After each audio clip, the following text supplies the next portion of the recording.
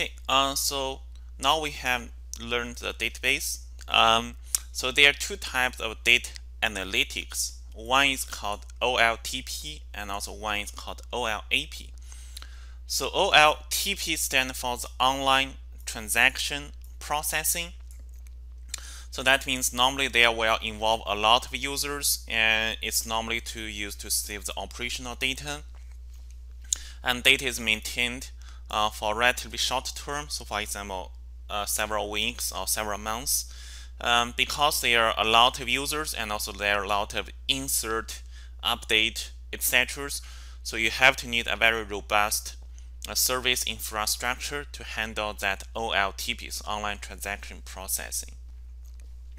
One example is that you can think about like say the banking system, so that if there's a database that we have millions of users that they deposit money and also they withdraw money. So each single record, each single action, so every of those single action will result in some records that are being created in the banking system. And if you think there's so many users that are doing those records all over the world, so it has been very, very robust. Okay, and our relational database is ideal to handle OLTP.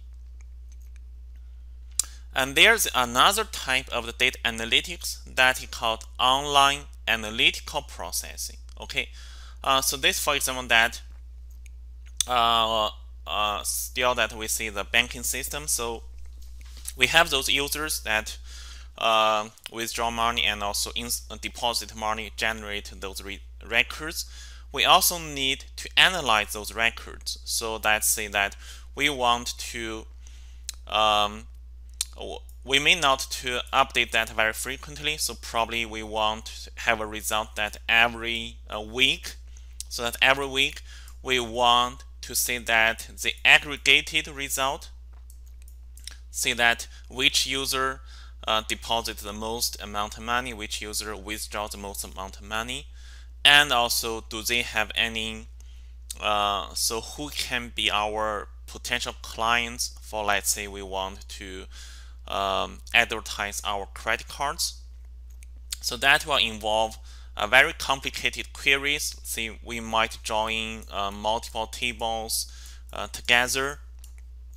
That's the user information, transaction records, etc. Okay, and we may need to handle those data that store those data for a very long time. So let's say 50 years or 100 years or 5 years. So depending on how long your business exists.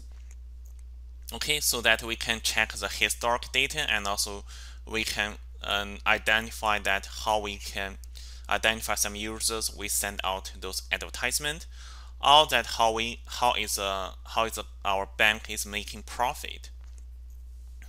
And normally there will be only few users that need to access this data resource. So not all the customers or clients need to access this data source. Probably just analytics or the employers in that bank, so that who need to handle those or intelligence analysis that to need to access those data sources. So we just need fewer users, and that actually need consolidated data. So we normally don't care about a single transaction, but we care about, let's say, a very either aggregated data or a joint data from multiple resources.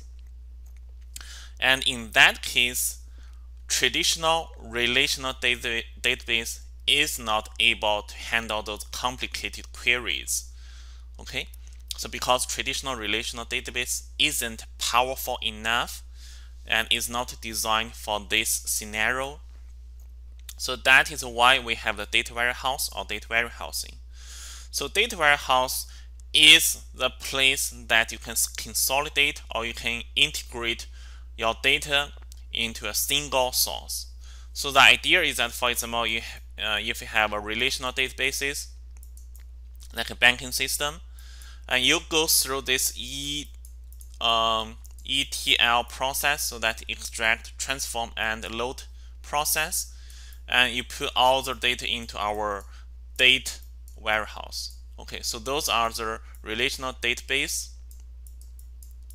Okay, all the other type of resources, not necessary to be a relational database. So other type of data resources, and then we go through this ETL process, and we aggregate or integrate all the data to our data warehouse. So data warehouse is ideally used for OLAP and for data mining and also for reporting. So especially that data warehouse is suitable to be connected to our BI tools, so business intelligence analytic tools, that you can generate reports, say weekly report or monthly report. Okay, so it is great for consolidation, and it is isolated from other data resource. Consistency is also another benefit, although relational database is also has this feature, and also data warehouse has high performance, and we will see that one later. So why it has high performance? So let's take the Redshift as an example. So Redshift is a solution that Amazon provided. It's highly scalable and high performance data storage in the cloud.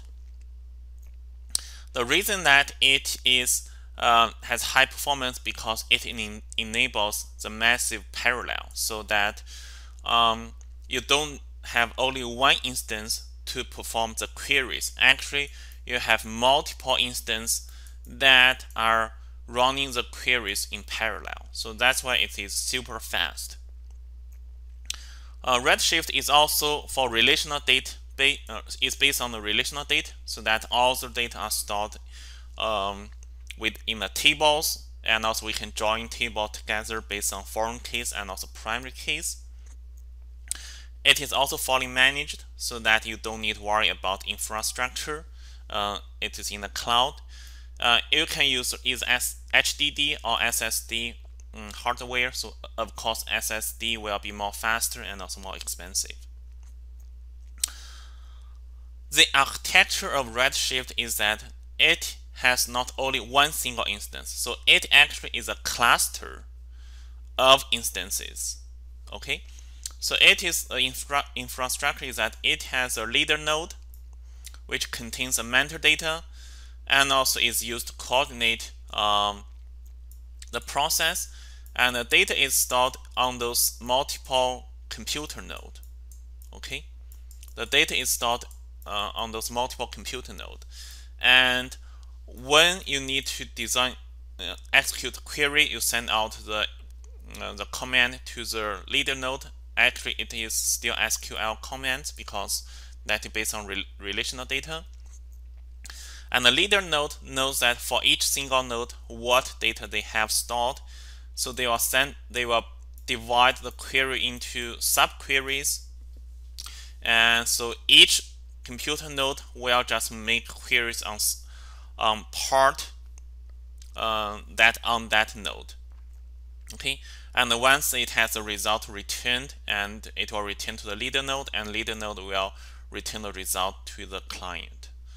Okay, so you can see that the Redshift is a cluster of the instances of the computers, and it can run the query in parallel. So that's why it can provide high performance than the RDS, which is the cloud database we mentioned earlier. So if we compare the relational database and also data warehouse, so relational database has been widely used. Okay, it is one of the most widely used database nowadays. It has very great transaction latency. So that means you insert data and also that data will be committed immediately. It is ideal for online transaction. However, it is hard to scale your data, so that so for example, if when you have the instance, if you want make the instance to be more powerful, you need to buy a more expensive instance. It has fixed schema. Here the schema means the structure, so that, and also it needs vertical scaling, so that if you want need more storage or more performance, you just need to buy a more expensive hardware.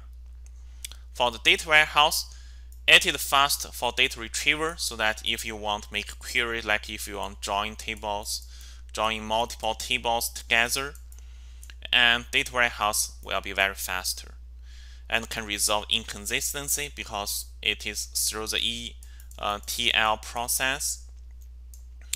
And it is better for intelligence, business intelligence, so great for the BI analytic tools.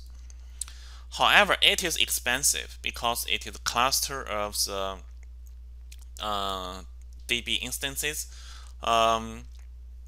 It needs additional security concerns. So let's say how you communicate within those clusters.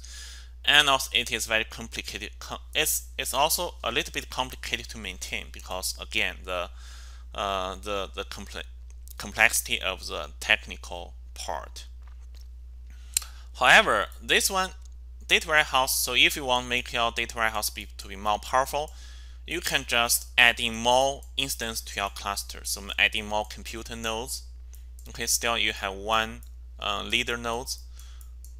Okay, you can just by adding more computer nodes to increase the performance of your data warehouse.